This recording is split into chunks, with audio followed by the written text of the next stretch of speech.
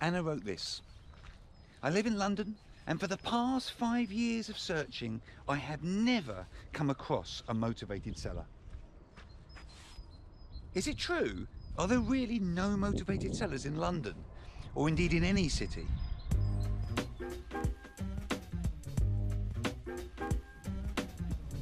Hi, my name is Tony Daw from Your First Four Houses, and my channel is all about helping you replace job-based income with just a handful of investment properties.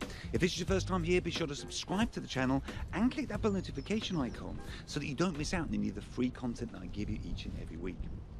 So let's think about this for a moment. If there is roughly 8.9 million people living in Greater London, and Greater London is roughly 600 square miles, if my maths is any good, I make that about 14,833 people per square mile. So let's imagine that you're standing in the middle of one of these on average square miles. You've got 14,832 people around you.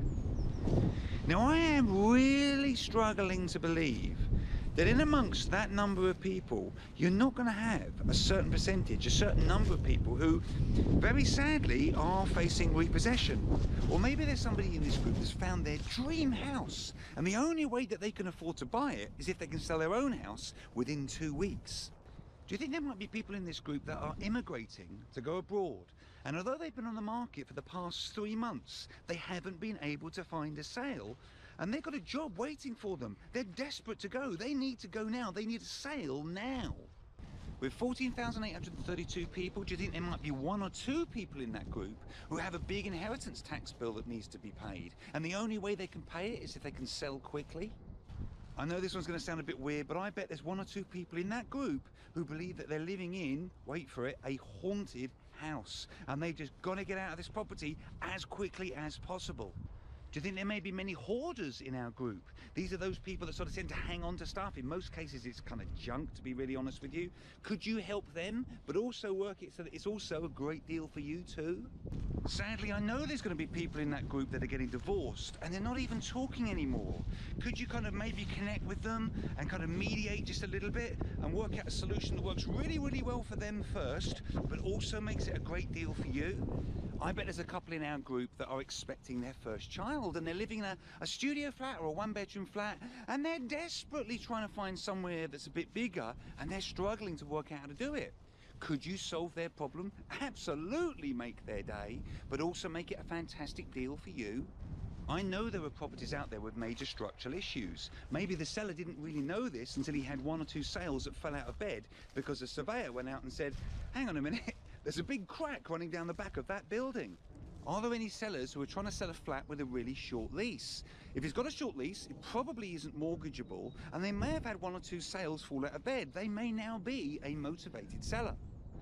Now the truth is there are loads of other examples that I could have shared with you here, but I actually chose these ones for a reason. It's because I've actually helped a seller in every single one of these situations. Now, as I say, there are loads of others that I could have shared though.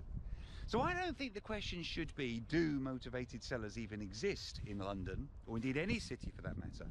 I actually think you should change the question. I actually think you need 3 separate questions, to be honest. The first one is, pretty obviously, how do you find motivated sellers? And that's maybe a video for another time. The second part to this should be, how do you connect with them? Because that's really important. How do you effectively and economically connect with all of these different motivated sellers, which, as I say, are definitely out there waiting for you to connect with them? And the third part, which I think is actually the most important, how do you ethically help them? How do you ethically come up with a win-win solution that works firstly for them, but also makes this a fantastic deal for you? I just wanted to show you this. As I was filming that, I came across this old pillbox. It's all been boarded, it's a Second World War pillbox. It's all been boarded up now. But there is a kind of window here, so I thought I'd stick my camera in it. I have no idea if you'll be able to see anything, and I'm desperately not going to drop this camera. If I just poke it in there, can you actually see anything?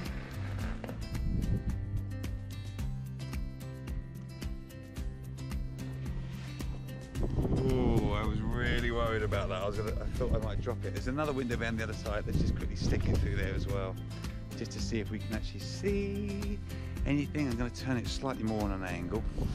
There we go. In fact, I'll turn it up right so that we can do this a bit better. Here we go. So let's do this properly. Here we go.